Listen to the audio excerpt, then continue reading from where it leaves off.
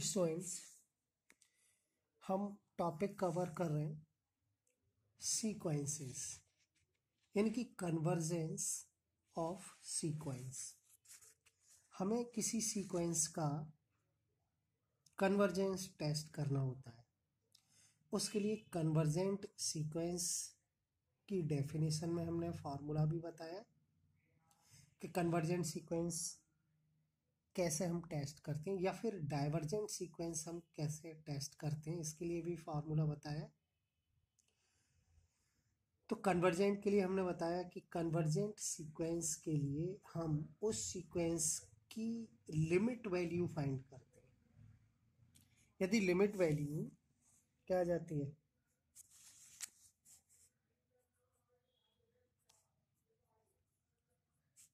Xn क्या आ जाए, finite आ जाए एंड यूनिक हो, finite and unique sequence convergent होती है। यदि ऐसा हो, यदि लिमिट इनफाइनाइट हो और तो सीक्वेंस डाइवर्जेंट होती है। उसके बाद बाउंडेड सीक्वेंस के बारे में बताया कि ऐसी सीक्वेंस जो कि बाउंडेड बिलो हो और बाउंडेड अबव हो, तब वो सीक्वेंस बाउंडेड होती है। इसके लिए एक और थ्योरम में हमने फॉर्मूला बताया कि every convergent sequence is bounded sequence. Every convergent sequence is bounded sequence, यानी सभी कन्वर्जेंट सीक्वेंस कैसी होती है, बाउंडेड होती है। ओके, और उसके बाद हमने बताया Cauchy sequence.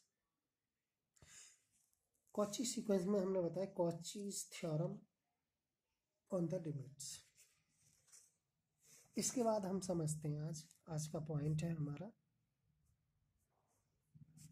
Monotonic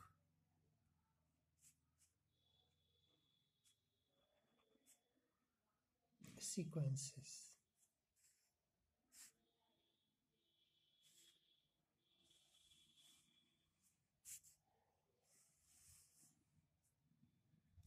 monotonic sequences क्या होती है, इसके लिए हम वन बाय वन डेफिनेशन। इसमें मोनोटॉनिक इंक्रीजिंग सीक्वेंस होती है और मोनोटॉनिक डिक्रीजिंग सीक्वेंस होती है। देखिए, सबसे पहले हम समझते हैं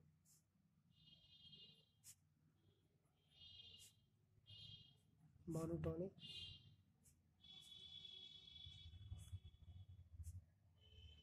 इंक्रीजिंग सीक्वेंस, शॉर्ट में SEQ लिखते हैं, मोनोटॉनिक।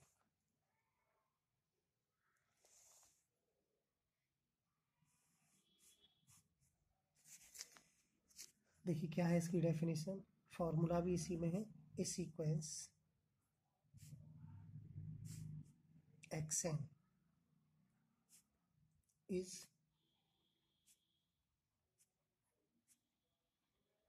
मोनोट इज, यहाँ लिखेंगे इंक्रीजिंग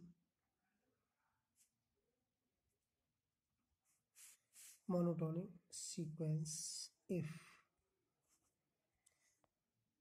यानी एक सीक्वेंस XN कैसी होती है, इंक्रीजिंग मोनोटॉनिक, या हम मोनोटॉनिक इंक्रीजिंग कह सकते हैं। इफ इसके लिए फॉर्मूला है XN + 1 minus XN is greater than or equal to 0 for every n belongs to n। Second, तो मोनोटॉनिक इंक्रीजिंग के लिए फॉर्मूला होता है XN + 1 माइनस XN। ये क्या है, XN + 1 इस सीक्वेंस की n+1th टर्म है और ये XN क्या है, nth टर्म, यानी nवां पद है, ये n+1वां पद है।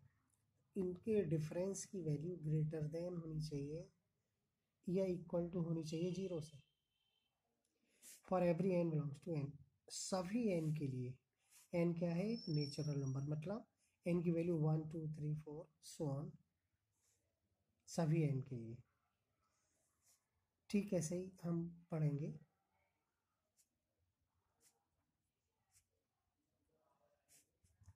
Monotonic decreasing sequence.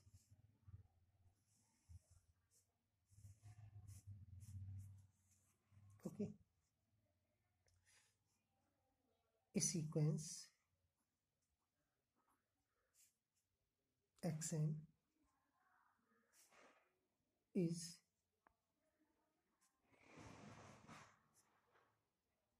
monotonic decreasing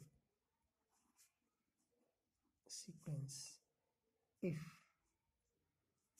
इसके लिए फॉर्मूला अपोजिट हो जाएगा, xn plus one minus xn less than होना चाहिए और equal to for every n belongs to n।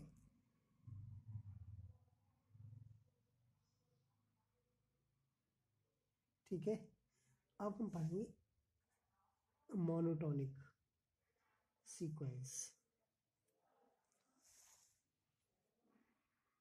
Third, only monotonic.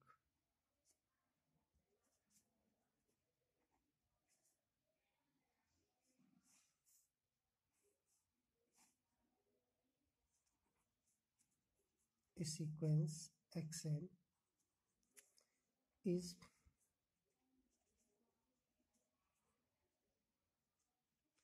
monotonic sequence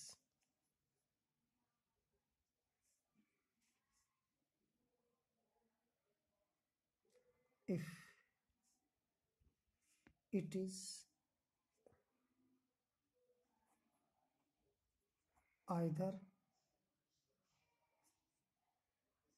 increasing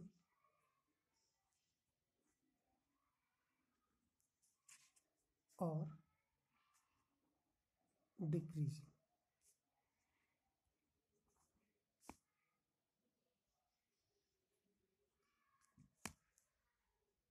कोई सीक्वेंस मोनोटोनिक होती है कब? या तो वो इंक्रीजिंग हो, यानी मोनोटोनिक इंक्रीजिंग हो, या फिर डिक्रीजिंग हो, तब हम कहते हैं कि सीक्वेंस मोनोटोनिक है। इसका मतलब ये हुआ कि कोई मोनोटोनिक इंक्रीजिंग सीक्वेंस मोनोटोनिक होती है, मोनोटोनिक डिक्रीजिंग सीक्वेंस भी ओनली मोनोटोनिक होती है। तो दोनों में से कोई भी एक है तो वो सिंपल मोनोटोनिक सीक्वेंस होती है।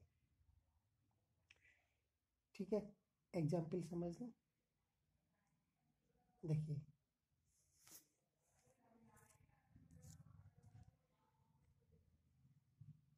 अगर हम मोनोटोनिक इंक्रीजिंग की बात करें तो एक सीक्वेंस देखते हैं,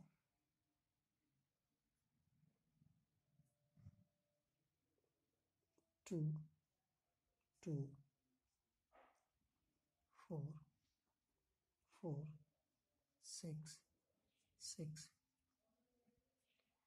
ये है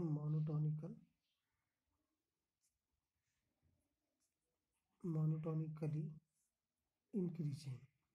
देखिए, डायरेक्ट हम देखकर पहचान सकते हैं इसमें टर्म इंक्रीज हो रही है, नेक्स्ट टर्म कैसी है? ग्रेटर देन है। तो इंक्रीजिंग में ग्रेटर देन ही होता है।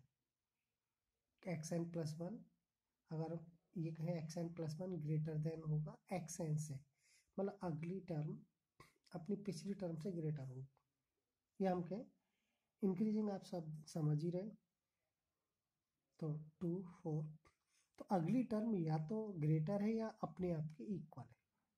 तो ये फर्स्ट टर्म है x1, ये x2, तो x2 इससे ग्रेटर है या इक्वल, चूंकि यहाँ इक्वल है। ठीक है, 4 इससे ग्रेटर है, ये 4 इस 4 से इक्वल है, ये 6 4 से, तो यहाँ सिंबल इक्वल का भी है, इक्वल भी हो सकता है जीरो, जैसे 2 - 2 0, 4 - 4 0। अगर हम यहाँ कहें 4 - 2 तो 2 ग्रेटर हो गया जीरो से, यानी पॉजिटिव। तो ये मोनोटोनिक इंक्रीजिंग सीक्वेंस। देखिए, डिक्रीजिंग के लिए समझ लीजिए, मोनोटोनिक डिक्रीजिंग में हम लिख सकते हैं, देखिए इस टाइप से, टर्म कैसी हो, कम होती जाए यानी लेस होती जाए, जैसे कि 1/1, 1/3, 1/3, 1/4, 1/4, इस तरीके से कोई भी हो सकता है। तो अब देख लीजिए अगली टर्म अपनी पिछली टर्म से कैसी है, लेस है या फिर इक्वल है, जैसे कि 1 और 1 इक्वल है। अब ये वाली टर्म इस 1 से लेस है, 1/3 छोटा होता है 1 से, ये 1/3 इसके इक्वल है तो इक्वल भी होगा, 1/4 इस 1/3 से लेस है।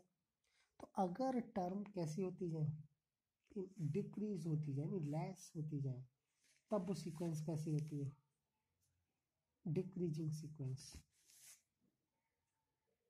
अब एक होता है नॉन मोनोटोनिक, यानी मोनोटोनिक नहीं है, तो वो कैसी होगी उसको देखिए,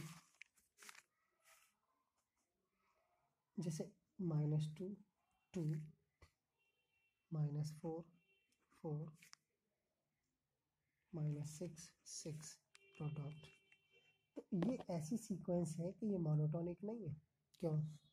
क्योंकि ना तो ये इंक्रीजिंग है ना ही ये डिक्रीजिंग है। मोनोटोनिक के लिए एक चीज़ होनी चाहिए इसमें, या तो इंक्रीजिंग हो या फिर डिक्रीजिंग हो। देखते हैं, -2 से ये 2 ग्रेटर है, इसका मतलब इंक्रीजिंग चल रहा है। अब 2 से ये -4 लेस हो गया, और -4 से ये 4 फिर ग्रेटर हो गया, 4 से ये -6 लेस हो गया। तो ये ना तो इंक्रीजिंग ही बन रही है ना डिक्रीजिंग बन रही है। इसका मतलब ये जो सीक्वेंस है ये कैसी है, नॉट मोनोटोनिक।